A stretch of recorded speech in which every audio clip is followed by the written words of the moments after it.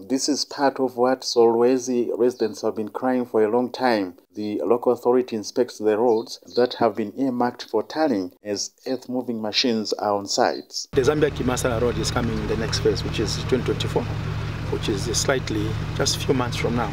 We'll be able to mobilize that Kimasala road. And also we have Porridge Road, we have also the Stadium Road that will be worked on. And also the road Wemwepo Road, going up to, I think, Messenger Road, those will mobilize them in 2024 roadworks. Solwezi Town Clerk, MBEWE, advises those that have built on road reserve to willfully demolish their structures before the council can apply the Urban and Region Planning Act. These are public roads, and I think they have dimensions that every somebody who is constructing there should follow.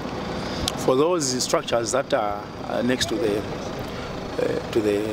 road, I think the Department of Planning is engaging them, and we are giving them notices in which to either demolish on their own or help them demolish those structures because they are right on the road.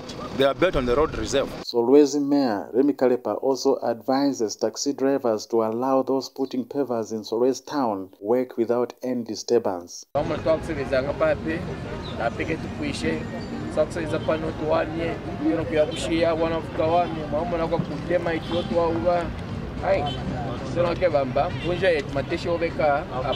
Speaking on behalf of taxi drivers, Emmanuel Mwemba had this to say. For